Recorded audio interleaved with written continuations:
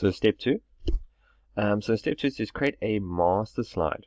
Okay, so a master slide we're going to have a look at the moment to display the following features on all slides. Okay, so what a master slide does is it's basically a slide that if you edit, or if you put a picture on it, or you put a shape, or you put a color, or specific text on it, basically it's going to apply those features to every slide in your presentation. So first of all, to get to your master slide, you've got to go to View at the top, and then you're going to go to Slide Master.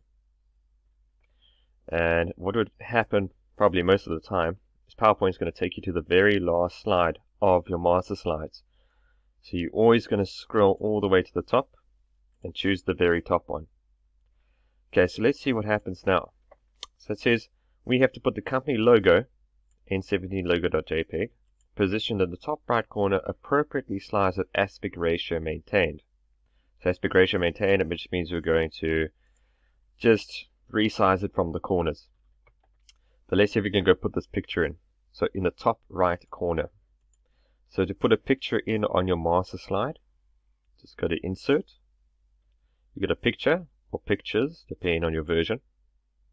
And then you go and find the location of where your picture is going to be stored. And then you're going to choose the picture, so N17 logo, and say Insert.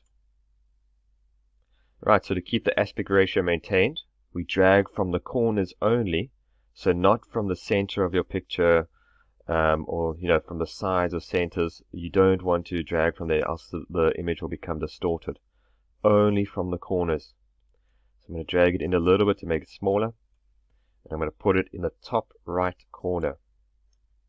Alright, I'm going to make it just a little bit smaller, and that should be fine. So later on we're going to see that once we finished working with our slide, whether or not this picture needs to be enlarged or made smaller. So like we said, basically what you do to the master slide, it should do to every single slide in your presentation.